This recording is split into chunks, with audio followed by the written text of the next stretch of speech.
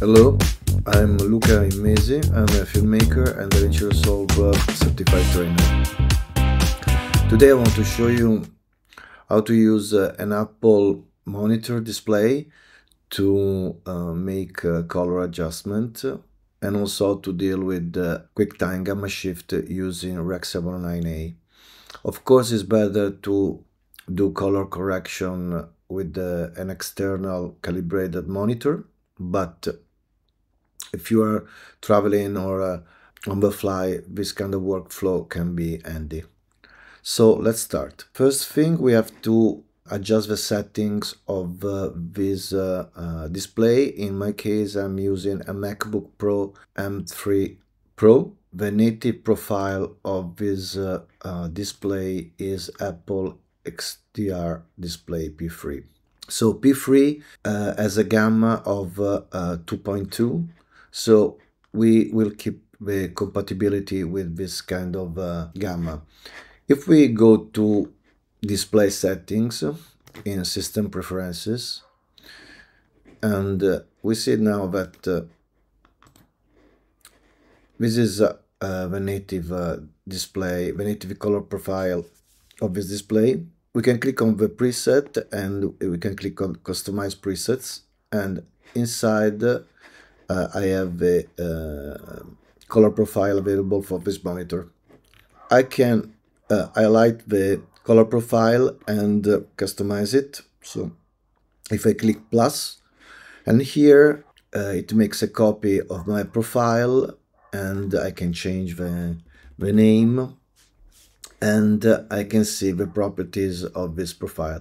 In this case, Apple XDR display is P3-1600 and has a pure power of 220. This pure power means the gamma curve, so it has a gamma of 2.2. I close this one, and I already created my two profiles, my two color profiles that we will use for this monitor, but I show you how to do it. So I go to this HDTV video that is profile for Rec 709. I click plus to customize it, and here if I uncheck apply system gamma boost, that is the correction that the Apple system does to the gamma. So if I uncheck it now, I have a color profile with the gamma of 2.4. We can check it here, but if we go to put power, that is the gamma, so it's 2.4. If I want to make a 2.2, I just write here 220 and here. And now I have my profile Rec 79 with gamma 2.2. I will save it, but because I already did it, and so we will use this profile to make our color adjustment in DaVinci. So I select here HDTV video gamma 2.2, and when I do this, I can't change the luminosity with the buttons anymore because it fixed to 100 nits, that is the standard for Rec 709 color space. Now we are in DaVinci Resolve, and I have to adjust some things. So we go to general preferences of DaVinci, and inside that we go to system and general, and in general I check use 10-bit precision in viewers if available, and use Mac display color profile for viewers. The second one is very important, and I hit save.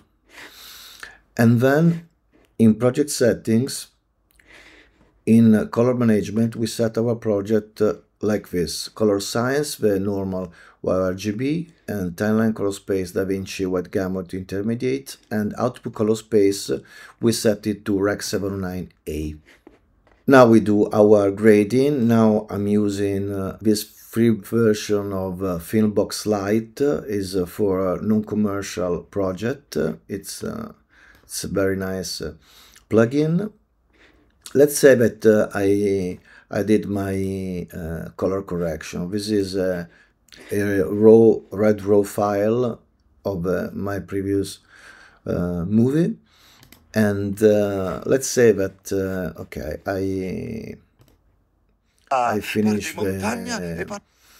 the color and I want to do my export. So I have my file ready to export it, and here on color space tag and gamma tag you can leave it same as project because it's already in Rec 709A. So I click to render queue. Now I have already exported the file, so I won't do it, but let's say that I will export the file.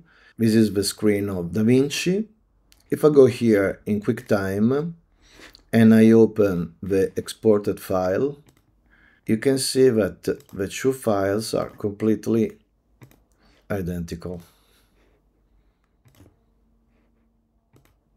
If I go to Chrome, for example, I already exported my file, and also here the file is completely identical to QuickTime and to DaVinci Resolve.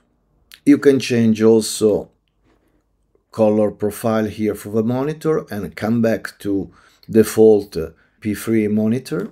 You can keep the compatibility also with this color profile. I hope you like this tutorial. Thank you very much. See you next time. Ciao.